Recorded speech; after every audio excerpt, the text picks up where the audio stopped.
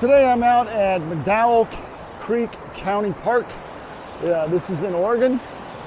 I've got like 3 waterfalls that I'm going to try to shoot today depending on what the sun's going to do. And hopefully all of them are going to be in the shade. But I want to get a little closer to kind of fill the frame with the waterfall. So let's take a look. Let me get set up and we'll go from there.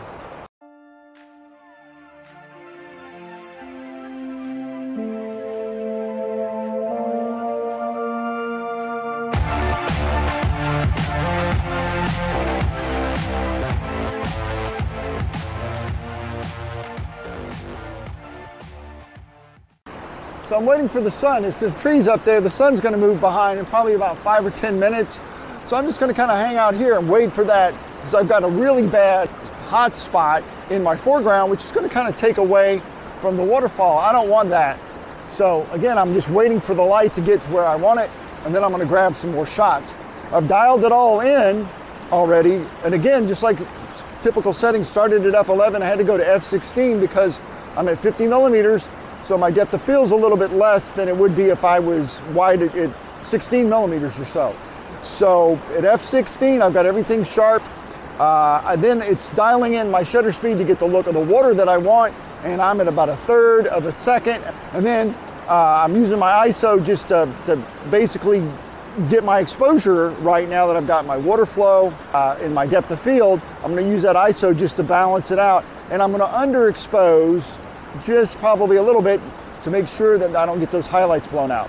Okay, so you can definitely see those hot spots, and you know, I've got some nice sunbeams coming through, but those hot spots on the water are definitely just, they're just way too bright compared to the waterfalls in the back. But what I'm going to do is I'm going to go ahead and take some shots so that I can maybe pull in, and in post I'll be able to pull in a little bit of that mist and that it's being backlit by the sun, which is kind of cool. I definitely like that a lot. So that mist that's coming up looks really nice. And the sun's just a few minutes from getting behind this big tree, which I think is gonna, fingers crossed, is gonna actually kind of kill that really harsh light that's hitting, streaking across the front of my frame. I might be able to crop some of it out, but I don't want to, because I really like the flow of that water as it kind of, you know, comes toward me. So I don't want to just have the waterfall. I need, again, a leading line to help make the composition really work. So here are the shots from Majestic Falls. I'll show them to you right now.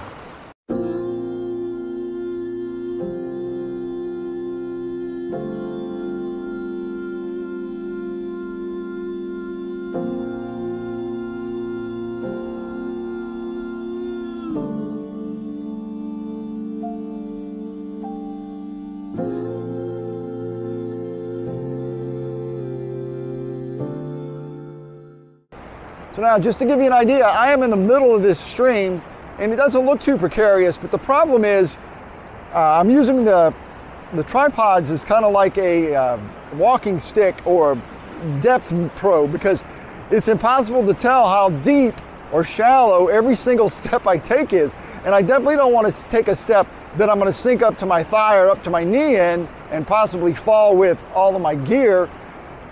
So I'm going really slow, and we're going to head to the next waterfall. I think it's called Royal, but don't quote me on that. I'll let you know when we get there. It's just a little bit down the trail the other way.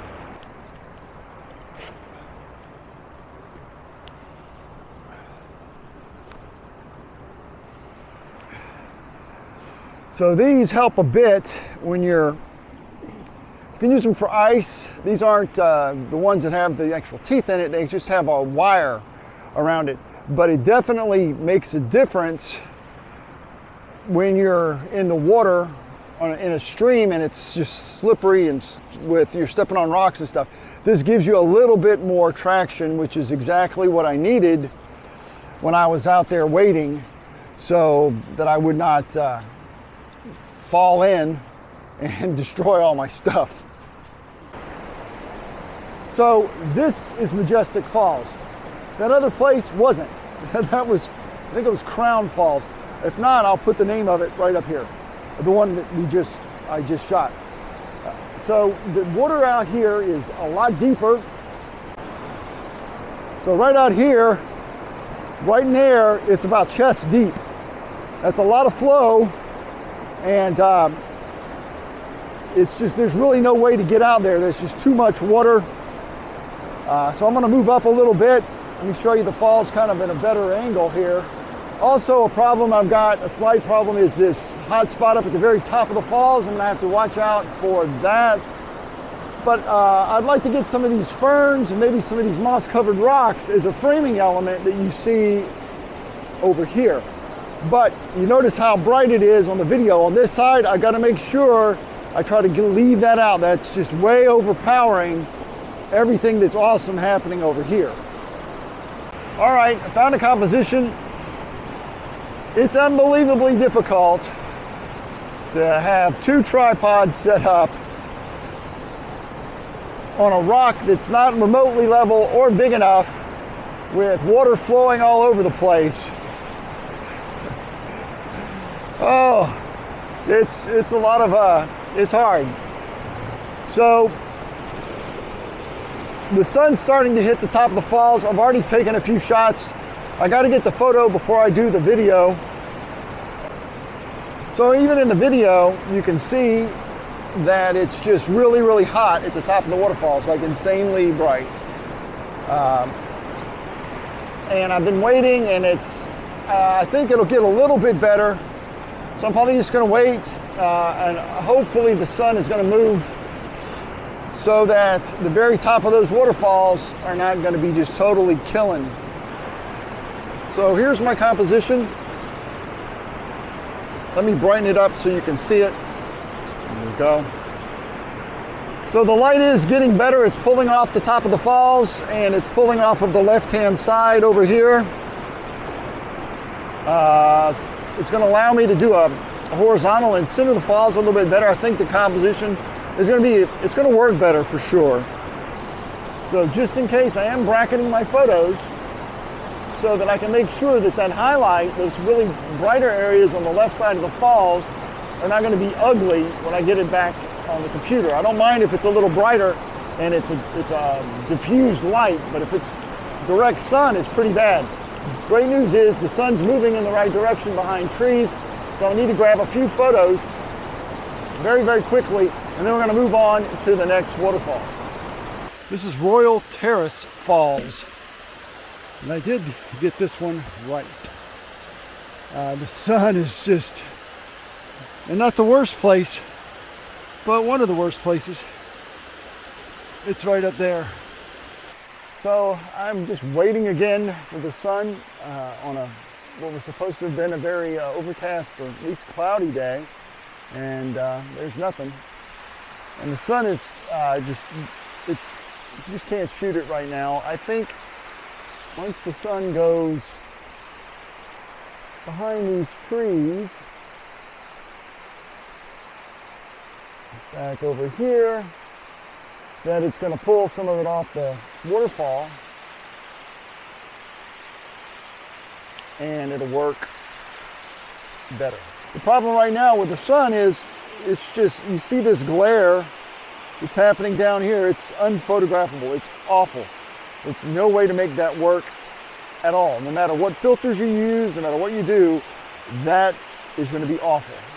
And also the hot spots up at the top, or on that first drop up here, no matter what you do, it's going to be blown out and awful. So take a look at this.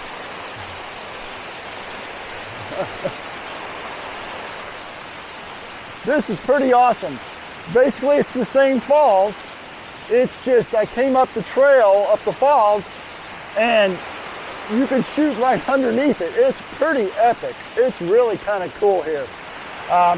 The sun is almost where I need it to be, and I'm going to move out a little bit more in front of the falls without falling off the falls, because that would be really bad.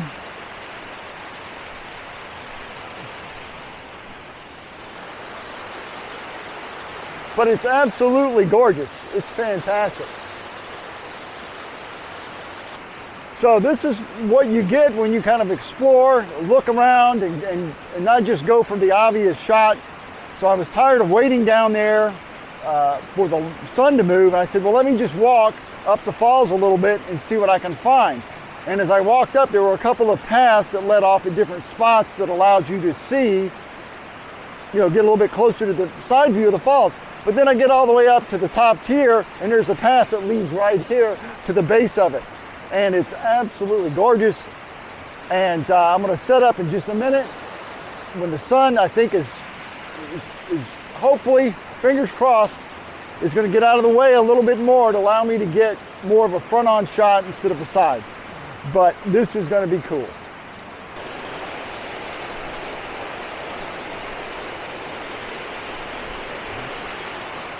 So this looks really great, but it's still too hot at the very, very top of the falls.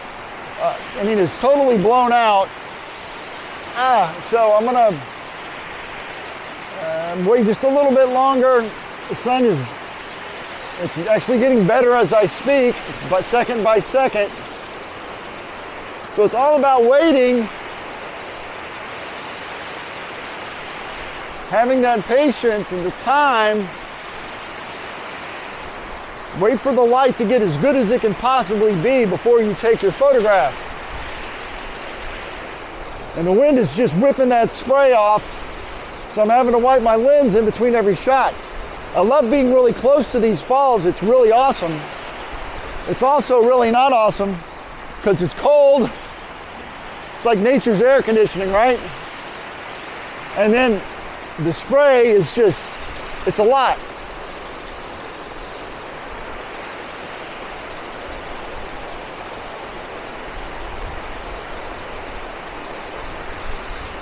Whew. Okay, so I didn't film anything back at Royal Terrace on the bridge simply because the light wasn't that great. Still, I think I waited too long. So I'll have to come back because I definitely think, I mean, it's a good shot, but a cloudy, overcast day would make it where you wouldn't have to rush or worry about it. So definitely come back and check this out. Here are my final shots of the day. Love to hear your comments, what you think. If you liked it, I would definitely appreciate a thumbs up. And hit that subscribe button. Definitely helps my channel grow. And we'll see you next time.